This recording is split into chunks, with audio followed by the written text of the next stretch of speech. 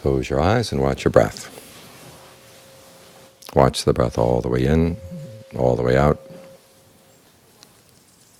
Keep with each breath as it's coming in and as it's going out. Try not to let any other thoughts invade your mind. If they do invade your mind, you don't have to follow them. You don't have to pay attention to them. Just stay right here. Hold on to the breath. And see if you can make the breath comfortable. If it's too long or too short, you can adjust it. Too deep or too shallow, you can adjust it. Too heavy, too light. It's up to you to decide what kind of breathing feels good for you right now. Watch carefully, because you have to learn how to depend on yourself as you're meditating. You get the instructions from outside, but you have to apply them inside and then figure out what's going to work for you. This is a basic principle in the practice. We get the teachings from the Buddha, and we depend on the Buddha and his noble disciples to give us the teachings, to keep the teachings alive. But to get the most out of the teachings, we have to take them and put them into practice ourselves. We have to learn how to depend on ourselves. Yesterday we had an ordination, and part of the ordination is the preceptor teaches the new monks some basic Dharma. People sometimes wonder, what is it that he teaches? Nobody in the audience hears it, so today I'll tell you what we taught.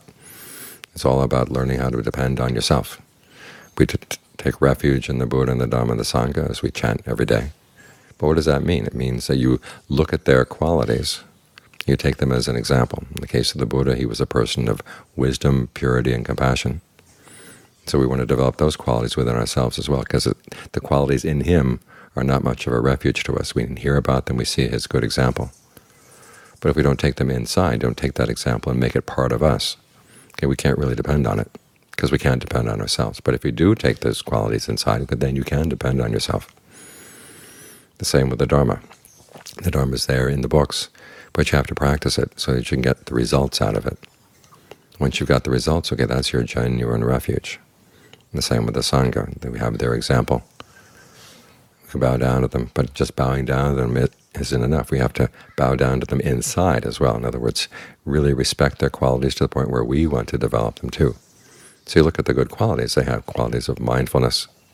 Once you've learned something good, you try to keep it in mind. Don't forget it. This is one of the ways in which we can destroy ourselves, is by forgetting all the good things we learned. Or we don't totally forget them, but at the important points in time, when we have to make decisions, we have to make choices, sometimes we put what we've learned aside and say, right now it doesn't matter. Okay, that's when you've learned that you've abandoned your mindfulness, you have abandoned your alertness, and you don't have any refuge anymore. The refuge is when you can remember, okay, this is the right thing to do, and you carry it through. That's why the Buddha emphasized mindfulness when he's saying that you want to develop a refuge inside, because your mindfulness helps you keep things in mind and apply them when they're useful, when the issues come up. So as we're entering the Rains Retreat in a couple of days, you might want to think about which of the qualities of the Buddha and the Dhamma and the Sangha you want to develop inside, so you can become more of a refuge to yourself. Because that kind of refuge is the refuge that the Buddha really wanted us to develop. He had to pass away, was it 2,600 years ago? Someday the Dharma is going to die out, the Noble Sangha is going to die out.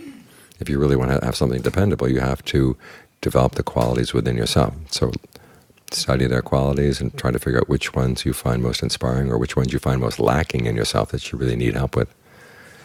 Listen to their instructions, look at their example, and see if you can follow their example. That way you develop a refuge inside. In other words, you're safe inside yourself. You can depend on yourself. Then no matter what happens outside, you can depend on yourself to do the right thing, and your mind is going to be in good shape all the time. That's when you're really safe.